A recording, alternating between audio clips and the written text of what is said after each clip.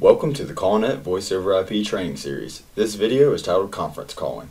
The phone that we have here is the CN2613. Yours may be different, however the features are the same.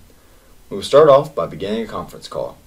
To begin, place your first call, and when you are ready to start the conference call, press the conference soft key displayed on the screen and dial the next party. If you have a CN2616, your conference key will be an actual button represented as 3 heads. While in a conference call, you may press the hold key and it will separate the calls to individual calls. To resume the conference bridge with both calls on hold, simply hit the reconference soft key displayed on your screen. If you wish to kick a member out of the conference call, select the kick key displayed on the screen and select the member using the arrow keys that you wish to kick. Once the conference call is complete, simply end the call. Thank you for watching, and please watch the rest of our CallNet Voice over IP training series.